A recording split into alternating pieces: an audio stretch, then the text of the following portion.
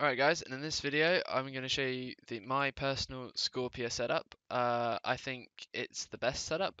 You can tweak it as you like, but the 4 items that you'll be using are as follows. You have an imbued heart, trident, occult necklace, and tormented bracelet. They should be your +4, and if you get smited you lose an occult necklace, which nowadays is only about 6 or 500k even. It's dropped quite a lot, so you're not losing too much.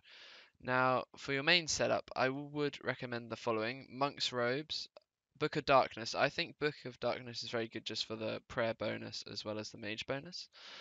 Ancient Blessing. Any cheap blessing is worth it for the +1 prayer bonus, and it costs about 4k, so it's well worth it.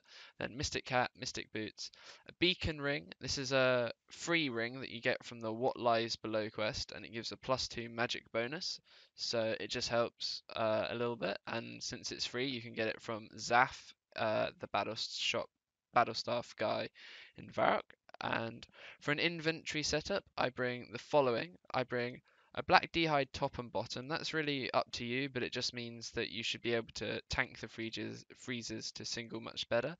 I bring a wilderness sword, as this instantly cuts the webs, so it's better than any other slash weapon. I bring a stamina potion to try and help run PKs. A lockpick just for going into the Pirate's Cove. I bring 15k cash. This is just so I can use the Wildy Resource Arena. So they're my 2 escapes routes really. Um, the lockpick and the resource arena are the 2 main escapes that I use. Alternatively, you can run east past Chaos Alley, but that's another one. And then freezers, I bring 75 freezers, and normally your partner will bring 75 too. So I'm going to pause now, and yeah, once you're geared and looking like this, meet me by the lever. Okay, so before you go over, eat an anglerfish over to get your health up, and then grab another one out of the bank, and then away you go.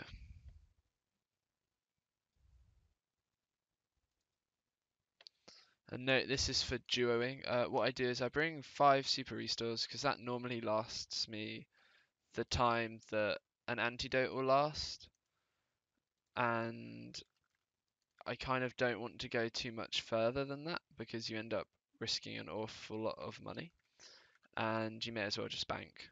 I would not recommend doing it on World 18. World 18 is the world that has the emblem drops, but I definitely think it is not worth doing it on that world because there are just so many more PKs. So this is the Wildy Resource Arena, so you can just run here and use your money to get in here to escape. And here's the Pirate's Place where you use your lockpick to escape.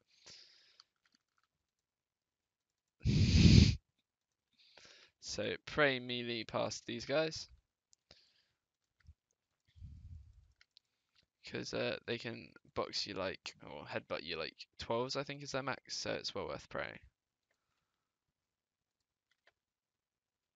And pray range as you go in. Now the freezer should always go in first.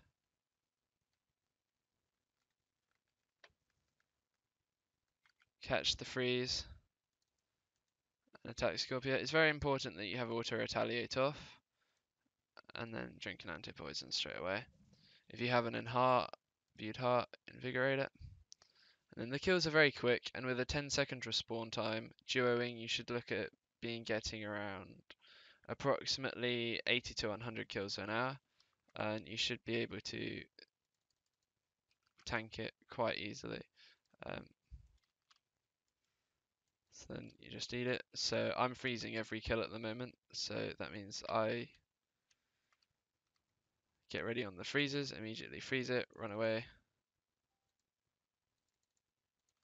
and get on it like so.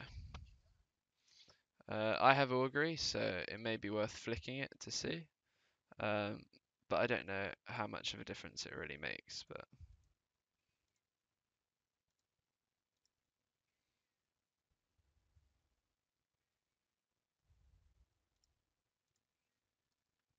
keep your prayer on.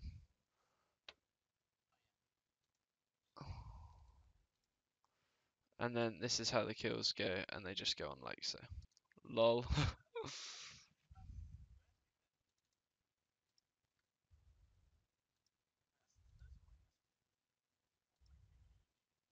Is it them? May as well.